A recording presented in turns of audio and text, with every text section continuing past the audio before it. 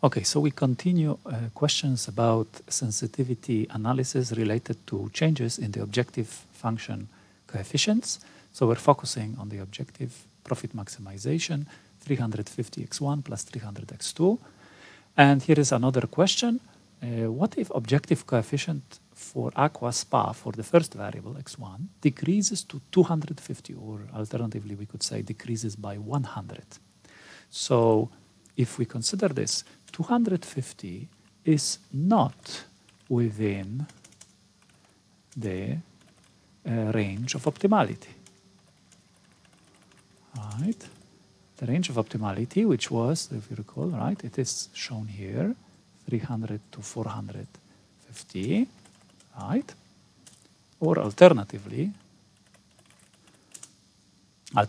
we can say, right, this decrease by 100, right, decrease by 100 is not less than or equal,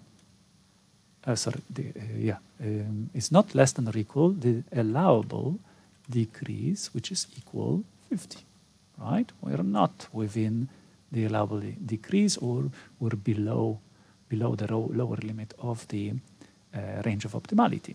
So what do we know from this?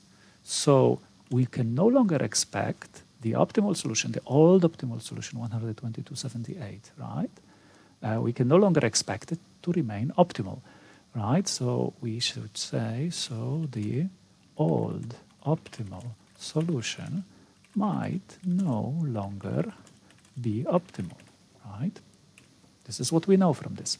Now I want to emphasize one thing here. It's not certain that the optimal solution will change, right? This is not what we should expect for sure. Typically it will change, but there are some cases where, despite the fact that we go outside of the range of optimality, outside of this range, the optimal solution might still remain the same, right? So what we really know is that within the range of optimality, the solution is guaranteed, the optimal solution is guaranteed to remain the same, but outside of it, we just don't know. We shouldn't expect it to be the same, but we really don't know. It could be the same, it could be different, right? So now, what else can we say? Well, since we no longer have this as an optimal solution, right? I don't know what will happen to the optimal objective function value, right? I know the optimal objective function value is going to be 250, right? Not 350, it will be 250 here in the first coefficient times x1 plus 300 times x2. But I no longer know what x1 and x2 will be, right? Because we just said it. It might change. The optimal solution might change, right? So what can we say? Well, we actually can say something about the optimal objective function value. We just cannot say exactly what will happen. So what exactly can we say? Well, first of all, we can say, what if this decrease 100, we did it gradually? What if first we decreased by exactly allowable decrease, right? So if we decrease the objective, or if we decreased the objective coefficient by only first, right? First, by only the allowable decrease, which is 50, right? Well, what would we know? Well, decreasing by 50 is within allowable decrease, right? That decrease would be down to 300. Then we would know that the old optimal solution, right, which is this, right, would still be optimal, right? And so the optimal objective function value,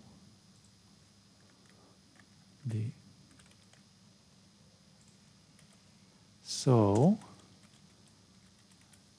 the optimal objective function value would be what?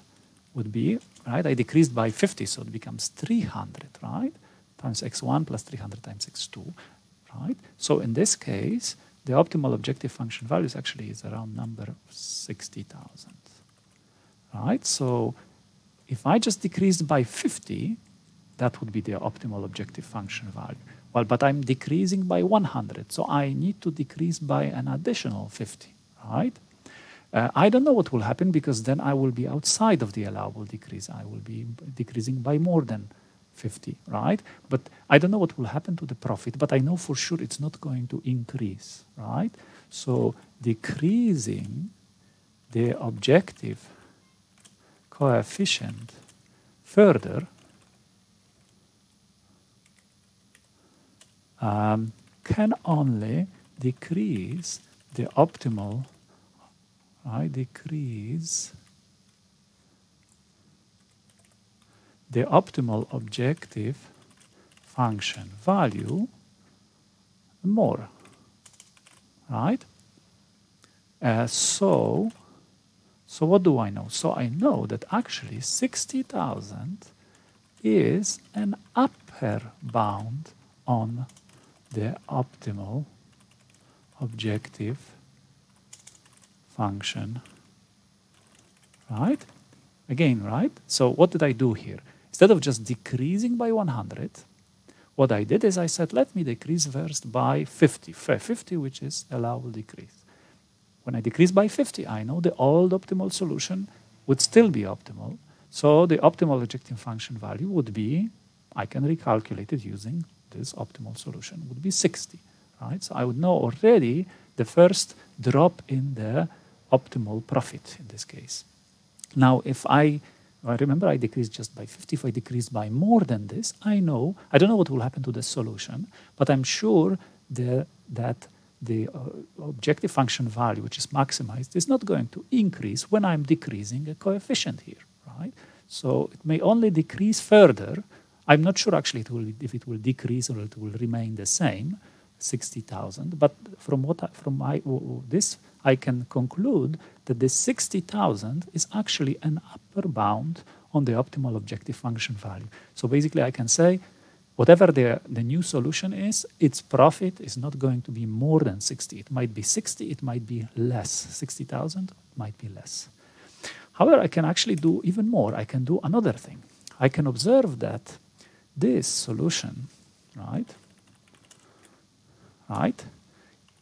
when I decrease by 100, again, I'm decreasing by full 100, is no longer or might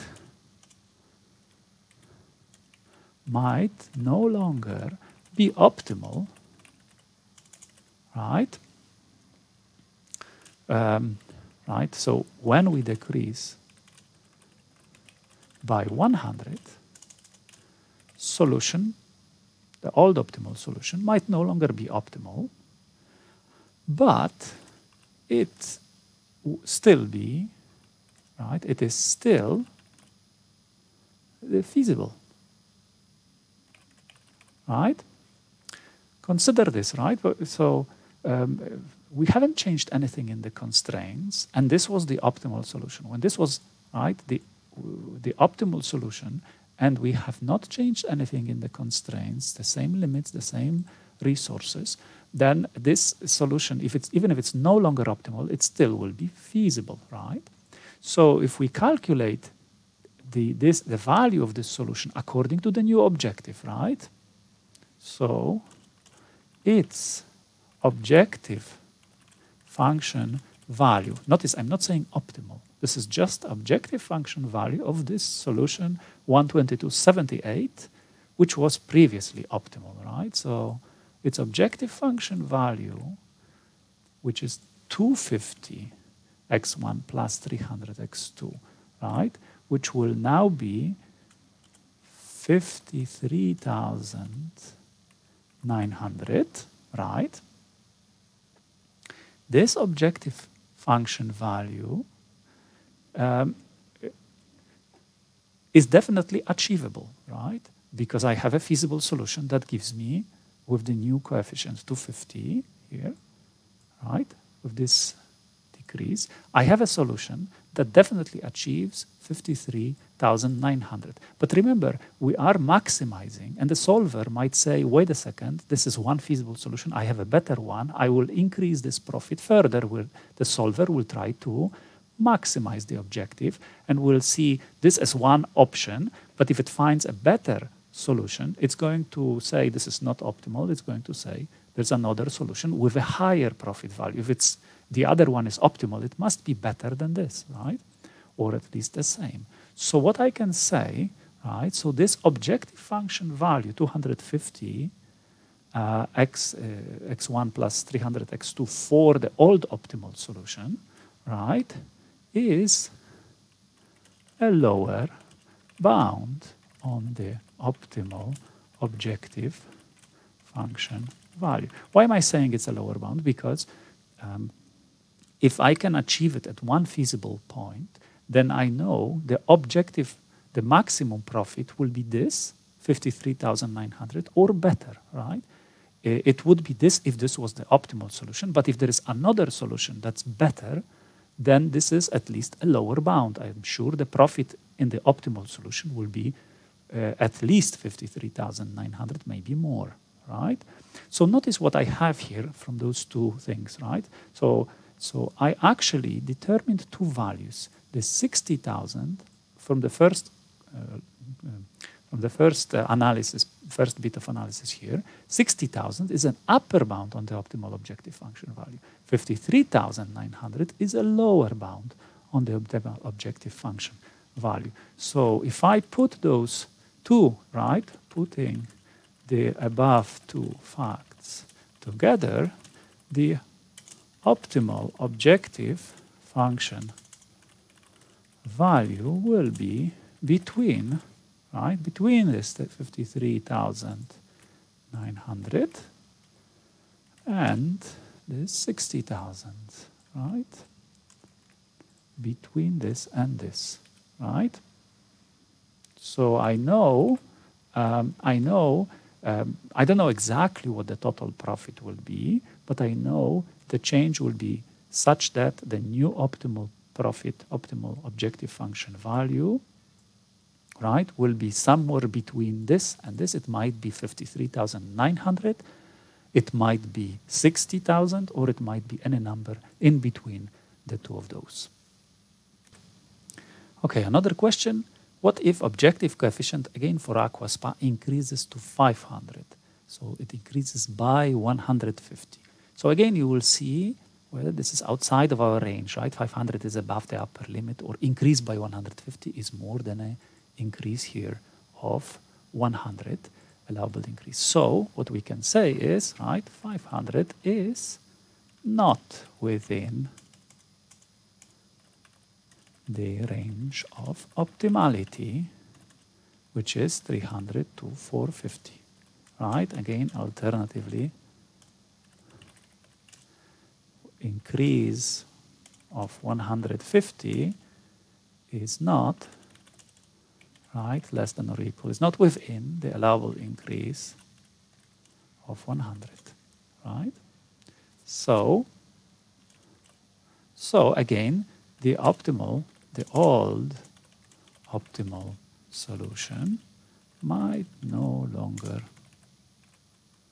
be optimal, right? It might no longer be optimal. So again, as before, right, we are outside of the range of optimality. We shouldn't expect this to be an optimal solution, but it might still be optimal. We just don't know. We have to resolve the problem to know the new optimal solution. However, again, as before, we can recognize what? We can try to break down this increase by 150, first increase by allowable increase, and see what happens, right? So if we increased the objective coefficient first by only the allowable increase of 100, right? So instead of by 150, we're increasing it by 100, right? The old optimal solution, right? The old optimal solution would still be optimal. So,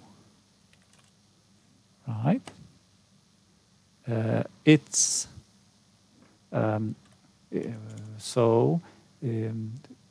right, we would know the optimal objective function value would be what? Right, would be not 350 x1, but 400, right? We increased by 100, so it becomes 450, and so this value would be 78,300, right? Now we know, again, increasing the objective coefficient further, right? This coefficient, 350, we just increased it by 100, but we were supposed to increase it by 150. So if we continue increasing it, right, we don't know what will happen to the optimal solution, but we know this is increasing unit profit of a product. So we can increase the total profit further, but we don't know by how much, right? So increasing the objective coefficient further, right,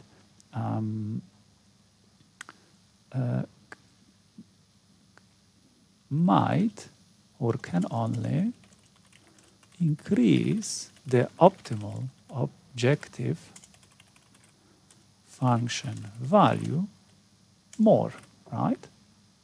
So what? So in that case, this must be,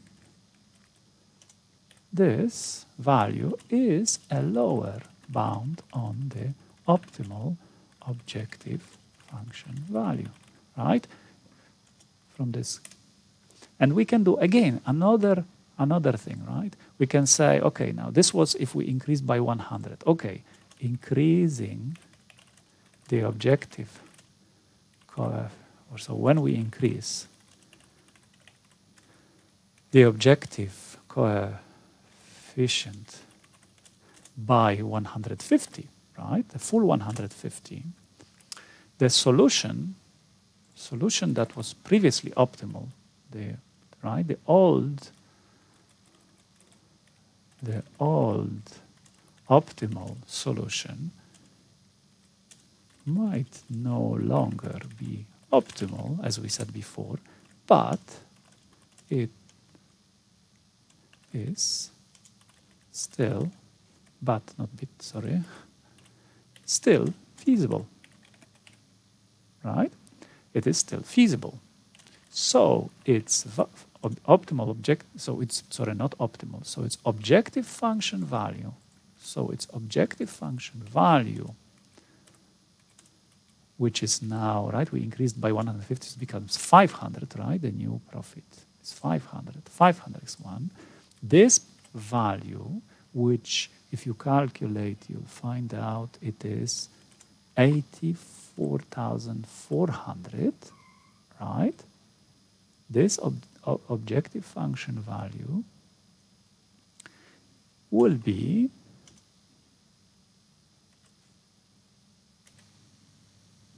a lower bound on the optimal objective function value. So why is this, right? How am I claiming this? Right? So again, when we increase the Aquaspa profit to 500 or increase it by 150, we're no longer within the range of optimality. We don't know what will happen with the solution, right? But we know we have at least one feasible solution. With this solution, 122.78 is still feasible for all the constraints in the original model. If it's still feasible, we definitely can achieve a profit of 84,400. But it might not be optimal. So if there is an optimal solution, the optimal solution is the best of all. So it must be at least as good, maybe better than this one. So it must find profit that is higher than 84,400, or at least the same, right? The new optimal solution must beat every other solution, or at least be as good as any other solution. So that's why the value of this feasible solution, value of any feasible solution, is a lower bound on the optimal objective function value. So of course this one also is a lower bound. right? So again, now in this case, notice what happened. Previously, we had a lower bound and an upper bound. But in this case, we actually got a lower bound, one lower bound, and we got another lower bound, right? This is one. This is a lower bound. You'll actually highlight it. And this is a lower bound, right? I found two lower bounds, okay?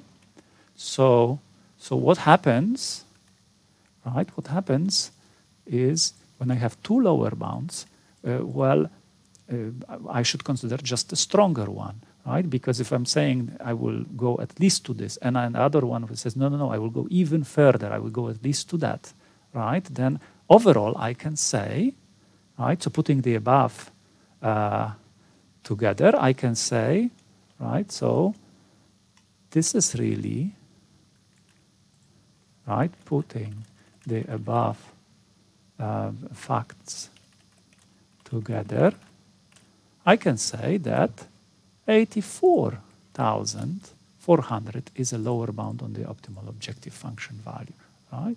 Because it is even higher, so it kind of supersedes the 78,300. So I just get a lower bound, but at least I know something. Again, I don't know what the actual optimal objective function value will be, but I know it will be 84,400 or it will be more than this, right?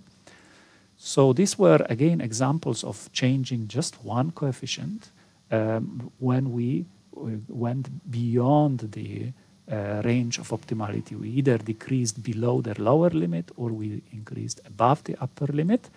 And in that case, we knew that the optimal solution is no longer guaranteed to remain optimal, the old optimal solution, right? But we couldn't calculate in those cases the actual total optimal objective function value, the new value of the profit in this case. But what we could calculate is sometimes just a lower bound and sometimes a lower bound and an upper bound on the value. So we could basically have some kind of estimation. And again, without resolving the model. If we resolve the model by changing this coefficient 350 to 500, we would know exactly what's the new solution. And we would know exactly how much profit it gives us. But at least, from this quick analysis, we can tell without resolving the full model, it will be at least 84,400.